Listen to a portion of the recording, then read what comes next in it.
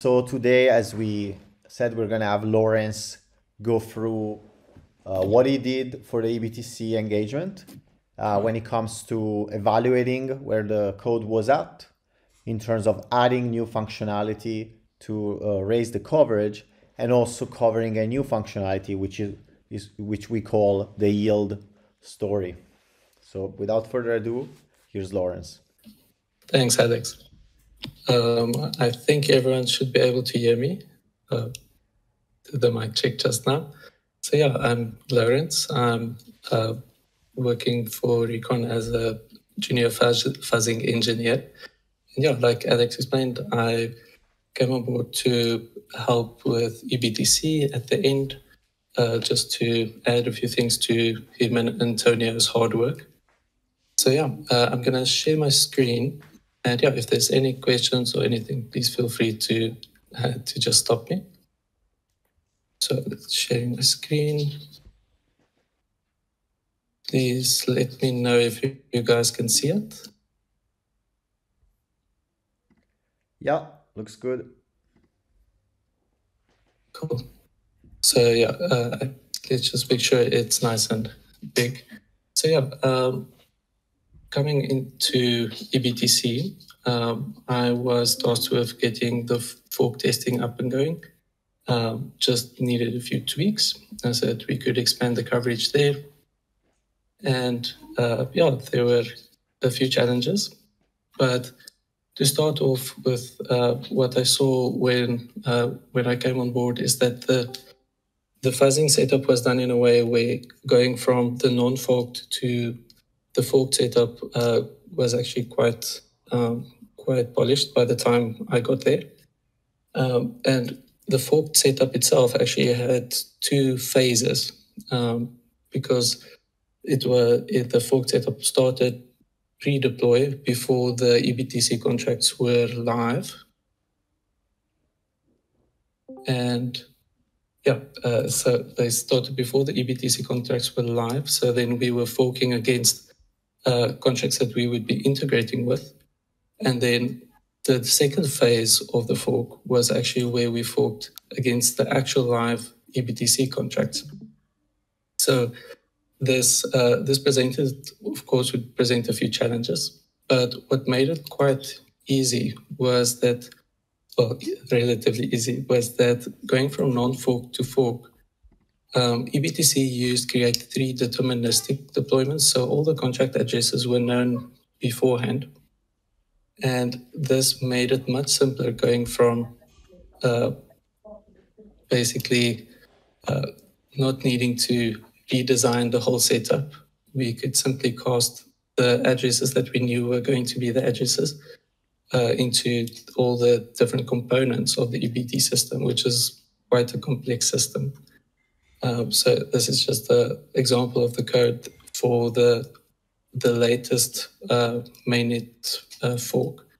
So it was easy to just plug and play, whereas for the pre-deployment, these contracts weren't deployed on the forked state yet, and we basically deployed them knowing that they will end up at these addresses in any case.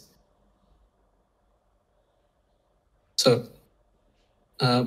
another gotcha that I ran into when going from the non-forked to forked was that we need to always be careful about the mocks that we implement, because it's easy to quickly implement a mock thinking we know exactly what it does, but comparing it to mainnet when we actually cast it to the actual, let's say, collateral token address. So this says collateral token tester. That was the mock that we used. And this is the actual staked ETH address. Now, there was a small change that caused the deposits to the staked ETH address to actually fail. And once it fails, it's a pain to debug because it reverts silently. So it's always a good idea when going from non-forked to make sure the mocks are carefully evaluated, making sure that they're not being reverted silently and being missed. enabling that also helps, of course, a lot with, with coverage. It's actually quite an interesting journey, and the code is all public as far as I remember.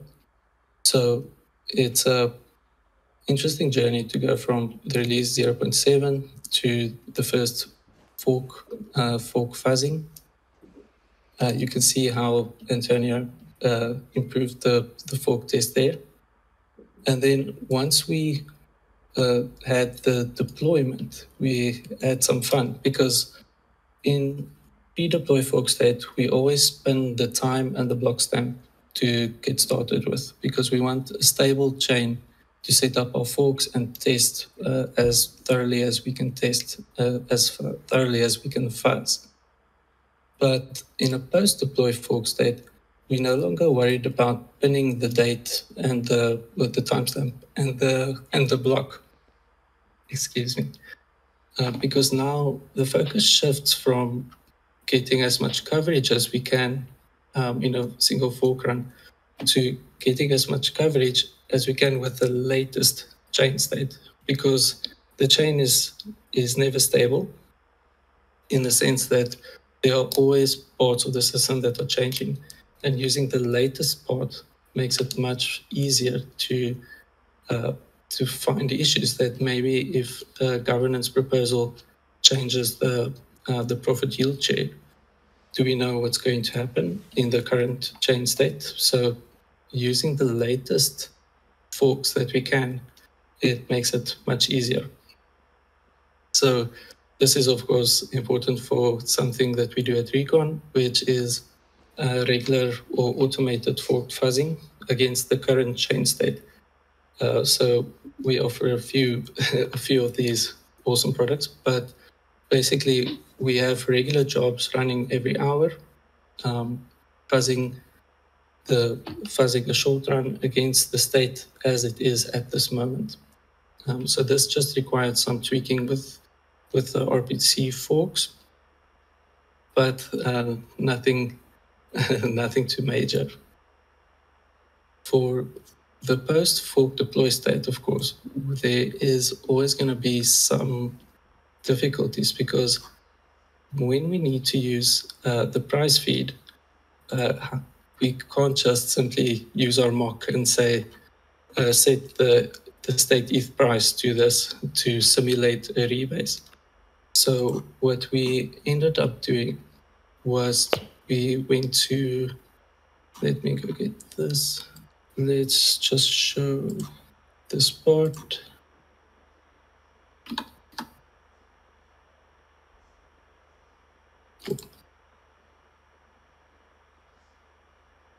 So for the tester itself, we decided to actually manipulate the storage of the price feeds. So to set it into its fallback position, fallback state, so that we could manipulate the price feed itself with the values that we had. So let me show you guys here, which was quite cool in a fork tester. So yeah, what you can see here, we are going to, it's called the price feed mock because we ported it from our initial setup, but it is actually the eBTC price feed. And we're just going right into the second storage slot and setting it to 0 so that it sees the main oracle is down. It needs to use the latest price. And then we simply load that price. We use it to clamp the new price. And then we store this price back into the price feed. And what this effectively does is we are simulating a rebase from state ETH, which is heavily integrated into the system. This is where the yield comes from. So this is the same for this year. So it was a fun experience to actually go in, look at the slots, see where we need to manipulate them directly to get the desired outcome. And yeah, it's it sounds simpler when I talk about it, but going through it, it was quite a fun learning experience. Yeah, Is maybe there we have some. any questions about this? Yeah, I think we'll have a question. I saw somebody typing, but I have a question for you, just as people, think about it. But would you mind showing us the original version of how set price was written, so the pre-fork version, and then give us a bit more context around why you had to effectively store the value? Can you give us a bit more context there? Yeah, sure. So going back to, let's just take the, okay, I can actually just show the tester. Okay, so that tester isn't working like that. So this would be in the target functions, because we are overriding target functions in the fork tester. So looking at how these are here,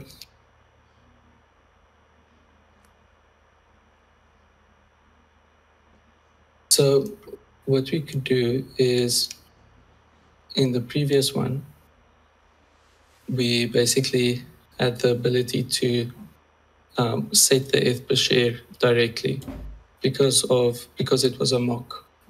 Before it was before were doing fork testing, and this is the peril of mocks. It makes it very easy to set and get good coverage and test the system, treating it as a black box. But once we move on chain, we have to be sure that we can't use mocks. So we have to either directly manipulate the prices. And there were a few options for this too. Of course, we could directly manipulate, we could try to directly manipulate state ETH, but that is a whole different level of complexity.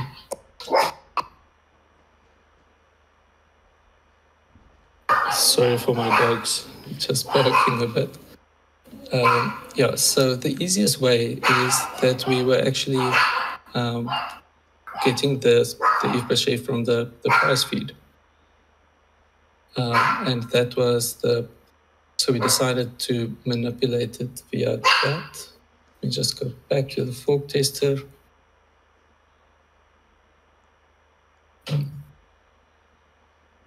Okay, so I might not have been clear, but the set price is for the ETH eBTC price, and or the state ETH eBTC price. That's a composite price feed, custom for eBTC protocol, and then the set ETH per share. That is specific to the collateral token. So we, in our previous, in the previous non-forked setup, we could use our mocks to change these values simply. We can't do that with the forked setup. So go in, manipulate the variables, the storage slots. It's the simplest way. Does that make it clearer? Yeah, and so this is something where my side note, as I ask you about, I guess how you figured out that was necessary. This is something that we already talked about in another video related to eBTC, which was tied to the Oracle bug that we missed. I just want to say how important it is that as a project you end up running the tests, as in you actually run it as long as it takes to get to full coverage. Because as far as I can tell, had we not do this extra engagement, these aspects of the code were simply not written. And so while we had a extremely thorough local tester, I believe we ran it over 200 million tests on the local version. As far as I remember, Lourens, the fork version didn't add any implementation of these settler functions. So it was effectively giving us a false sense of security more so than an actual sense that the tests were actually being run. Oh yes, I remember what you're talking about. There's before in the previous fuzzing branch, I think there was some difficulties getting it set up. So Antonio did did identify it, but I think as we continued, we figured out that these were still missing. So we actually came across these once I was just reviewing everything again, and we can see here that we noticed that there's an issue, but it was, I think, very challenging to within the time frame to actually get fixed. So yeah, at least he did note this, and that made it very simple to identify and get it set up. But you're perfectly correct. If we didn't review, we might have missed this, and because we are basically just skipping it, it's so easy to think you're actually covering everything, and yeah, the fuzzer is not going to hold your hand in that sense. Anyone else have a question? Yeah, if you have a question, feel free to drop it in the chat. I agree with you there. I think we can go to kind of your next topic about the yield share. Unless perhaps you have some thoughts around the future of forked fuzzing. Obviously, we did another event where we spoke about doing live properties, and we also had we're having internal talks about some of the ways in which this could be done. I guess if you wanted to give some personal advice to projects trying to go from a local tester to a forked tester, would you recommend it? Would you recommend instead double down on the local version? What are your thoughts in terms of, I guess, the trade-offs of having to set this up, and also in terms of just recommendation in order to set this up in a way that helps the project instead of giving them a false sense of security?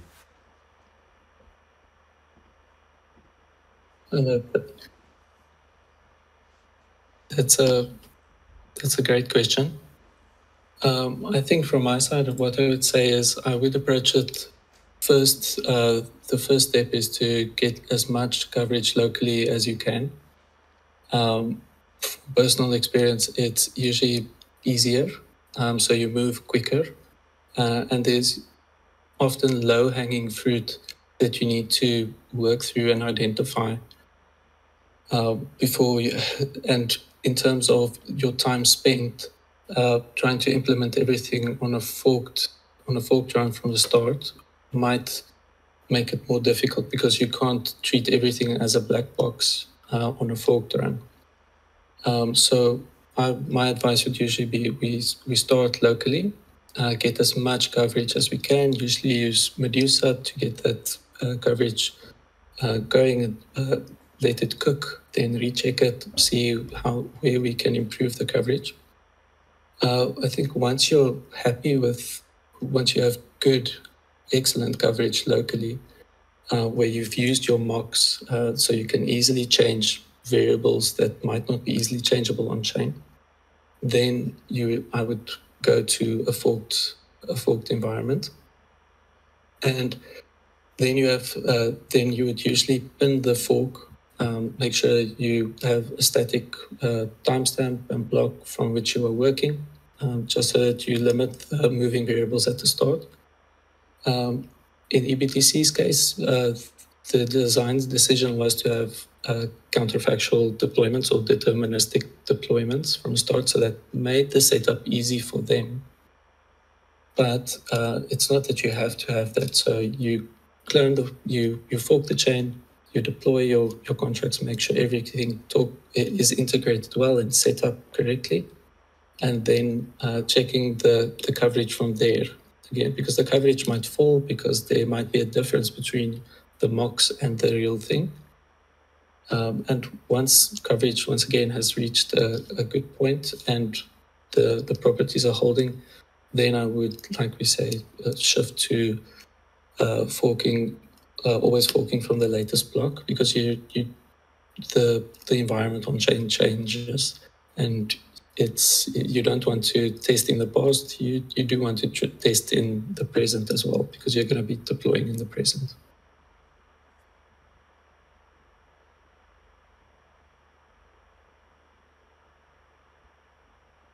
That clear? Yeah, clear for me. Thank you for your thoughts. And without further ado, I think you can talk a little bit about the yield story. For context, um, we, I mean, we've done many rounds of manual review, and we've also the team has done 6 audits, and I also have done a survey of every uh, warden that participated in our contest to understand how much time they spent. And so, from talking to them and then talking to the team, it was clear that a lot of attention was spent in preventing rug pulls, preventing obvious bugs, preventing liquidations. But it wasn't clear whether as much time was spent on the yield side. One of the findings from Code Arena was tied to how the sorting of CDPs could change due to that. And so the yield story, this idea of being able to track where all of the tokens go, was kind of something that we've talked with the Badger team for a long time. And given the fact that all, more severe, more critical risks were already mitigated, it made sense at that time to start with that.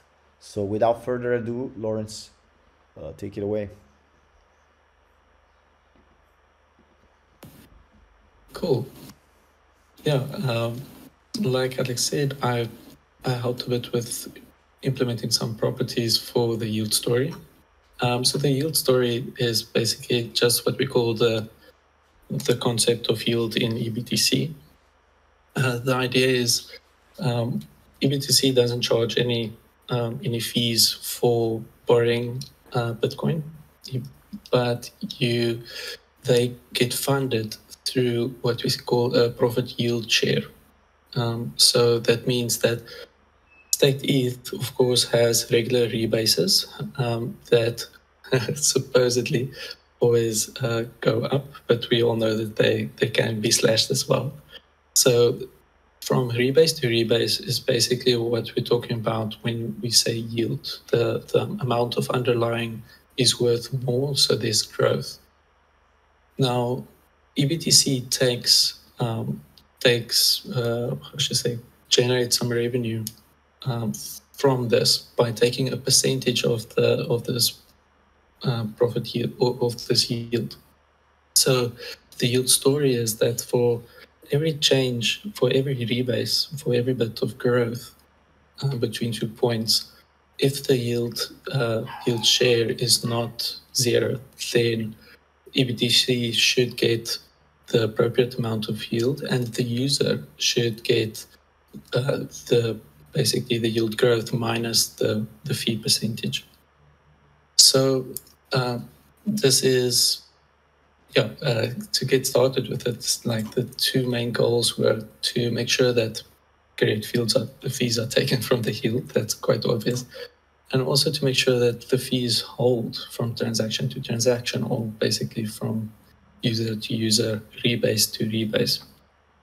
So I talked a lot with Alex at the start of this, and the advice was that we to keep 2 things in mind is that we generally don't want to use the same math calculations that the protocol is using, where we know that the formula should hold, because it's a very generalized formula. It's a taking of a percentage of the yield. And the second thing we wanted to keep in mind is we want to keep the checks as I wrote here recursive checks, but it's basically checks that build on each other. So if we know what the math is going to be for for any amount of yield growth, and the fee is expected for that.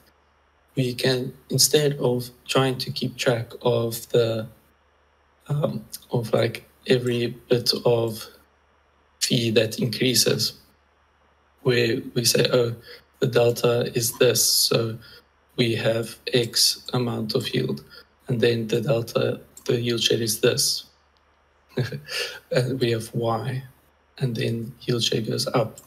So if you want to get the like the total yield, my drawing is bad there, but you get the idea. So if you want to have the total yield share that we expect between this point, you would have to calculate this and keep track of everything. But because we knew the math, we could simply just keep track of every amount of fees that should be captured at every rebase. Because if we ensure that the invariant is holding between these 2 points, and then between these 2 points following that, and then between these 2 points, we know that the invariant must hold in general as well.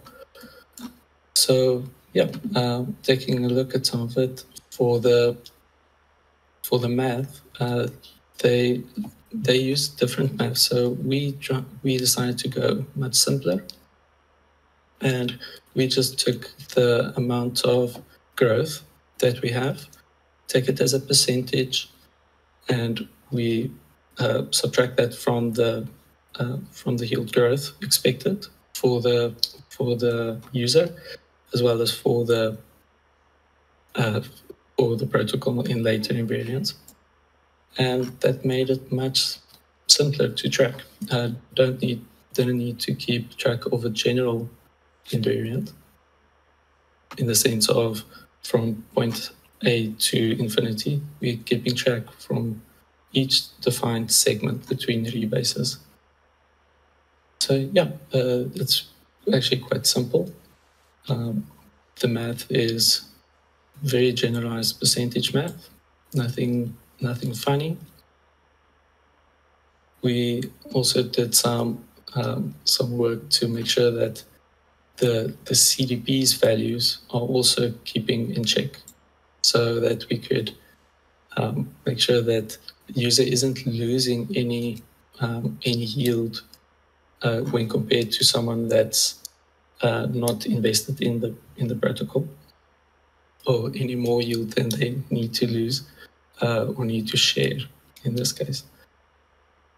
So it's very simple checks. We're once again checking percentage-wise, but we're always making sure that this is only done once there's been a change in the state index, because that indicates a rebase. And for all of these, we also make sure that we are using our before and after ghost variables to keep track of these moment to moment between each rebase. Yeah, it's a simple. Some of it is simple. It always looks simple at the start, but there's a lot of thought going into the simple properties as well. Is there any specific part of it you want me to expand on, Alex? Yeah, first of all, I would like to emphasize how this idea of inductive proofs comes into play with the idea that you mentioned, Lourens, is that we can prove a global property, and specifically we can prove that a global property holds at all time by simply demonstrating that each segment or each time we check the property is holding. And so that's a important thing to keep in mind, is that when you set up such a even mission critical type of checks, you don't actually have to track the entirety of the story in storage, for example. You don't have to reconstruct the whole story and look at it at all times, simply because you can use inductive proofs to demonstrate that it's going to be safe. But that said, what I would like for you to expand on a bit is, I guess, the difference between checking the story on a user, as in you were checking the yield gained by the system against the yield of a user versus checking the yield of a user that is not deposited on the system. And I would like for you to elaborate a little bit why that gives better assurances than I guess simply checking that the fee math is never, you know, more than 100% or something like that. Sure. Yeah, so our first invariant was if I do not, if I deposit my collateral in the protocol, do I get the same amount of yield on it if I do not have, if there's no PYS? This is very simple, and it should be obvious, but it's always a good idea to check that the math supports what the CDP's collateral actually says, that there's no loss of shares or loss of value between rebase to rebase. So the first invariant checks for a non-deposited user or non-collateral supplier against just someone that's an actor that's just holding collateral inside the system. And then we check that in the following invariants, once we check that our rebase is equal moment to moment from the compared to the previous rebase and the current rebase, are we losing yield or are we, as expected, or are we actually gaining more or less than what we should?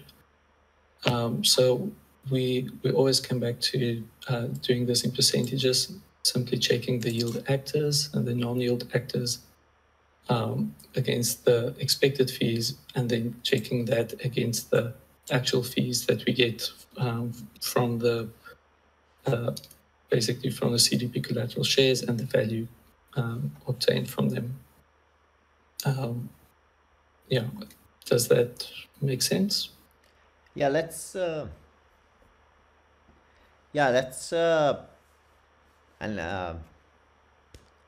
I'm just gonna ask you like a difficult question. I just want to hear your thoughts, and it's about the precision.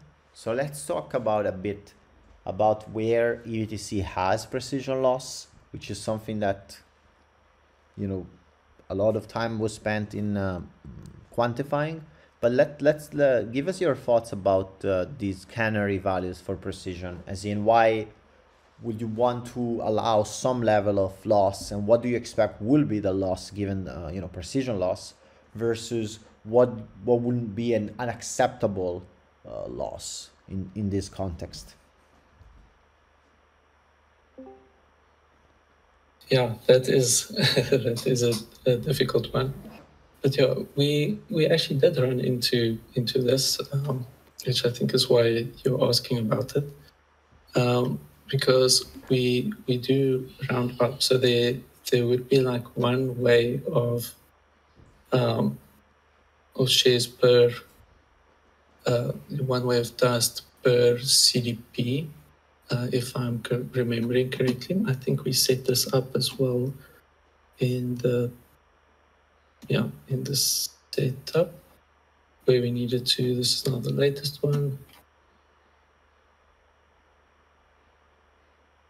There was a part where I just can't think of it now, but where we basically had to account for precision loss and for dust variables or dust values that were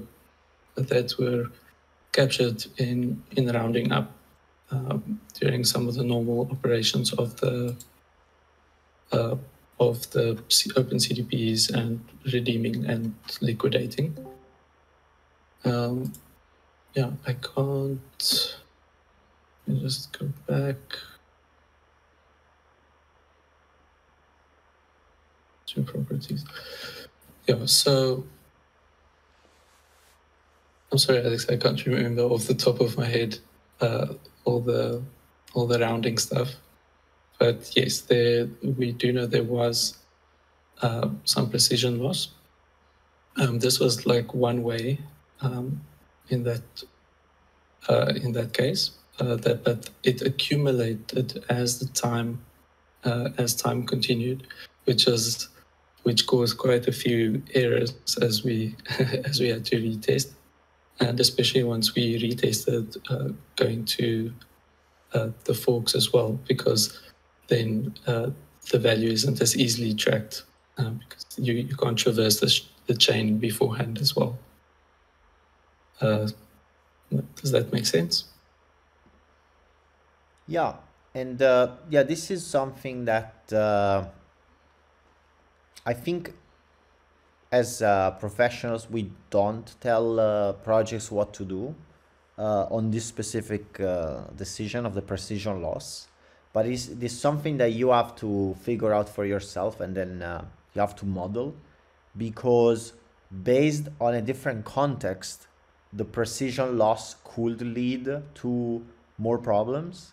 What we did with Badger after the multiple contests, bug bounties, etc., was we ended up checking how the precision loss was dealt. We found what we could argue are flaws in the entire model.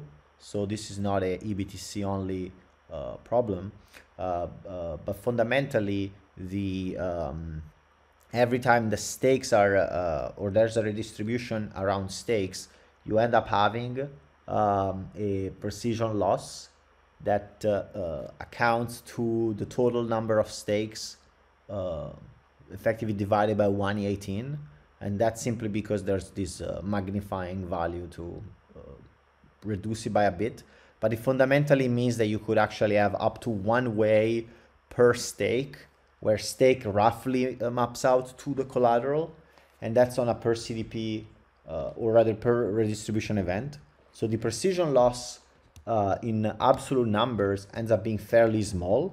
However, the precision loss in magnified numbers, which is multiplied by 118, actually ends up being pretty big. You end up having like a 1.8 E18 value, which will be basically two ways of dust that would have to be redistributed over tens, if not hundreds of CDPs. That said, that's why we used a canary value of something like 1 million or 1 billion, simply because it's still logarithmically half of 118, so it's still a fairly small value, but it ends up being a precision that would alert us immediately. Like if there was such a precision loss of that magnitude, given the fact that it will have to be amplified by 118, then if we had 1 million ways of precision loss, we would immediately want to be alerted, and that's why we set it to that value. It's simply because it's absolutely impossible compared to our understanding of the system we wrote versus a 100, 1000 type units of dust. They could actually happen over effectively 1000 precision loss scenarios. So that was the thinking, at least on my end. But that's not something we impose to our customers. We typically recommend that you effectively make that decision, and typically making that decision consists of writing a repro for this type of bug and then asking security researchers for their thoughts. And once you poked enough, you should have the ability of reaching your conclusion. So that was kind of the work we did at eBTC. Obviously, we wish them enormous success. And so I guess as a closing statement, I guess I'll show my screen for just a couple of minutes on latest we just launched on the Recon app. So as we spoke about eBTC, we effectively merged the features that we demoed last week or last couple of weeks with the live monitoring, the ability of checking these live properties, and then the recurring jobs, which effectively allow to perform these tests on a recurring schedule. And thanks to Lourens' work, these recurring jobs will also be using the same corpus, which means that in the next few weeks, we will be able to build a big corpus through a multi-million test run, and then we're going to be able to reuse it on a much shorter repetitive run as a means to verify if some setting or something that happened has changed the system. And then the last thing, which is something we're working on right now, is going to be governance fuzzing, which is the idea of being able to test a smart contract system before a certain operation happens and after a certain operation happens. We'll be sharing our research there, and we'll be sharing the implementation for the eBTC case as they head into their first real governance scenario of changing the protocol yield share. And then over time, we're going to be sharing this research with other teams and hopefully set up live monitoring for them as well. But with that said, this is going to be the conclusion of our office hours. Lourens, thank you so much for presenting this week. If you can all give a clap for Lourens. Thank you very much for sharing your wisdom. And hopefully over time, this is going to be more of a recurring event. As part of a promise I made on the last Thursday of the week, we typically show POCs. However, all of the previous contests we've done with Recon have yet to be judged, and the results are yet to be live. So for this month, there's not going to be any Recon winner. But that said, definitely consider using the Recon starter for your contest participations as a means to get a bonus and also get featured in our office hours. With that said, thanks Lourens again for hosting, and you guys have an amazing rest of your week. See you next Thursday.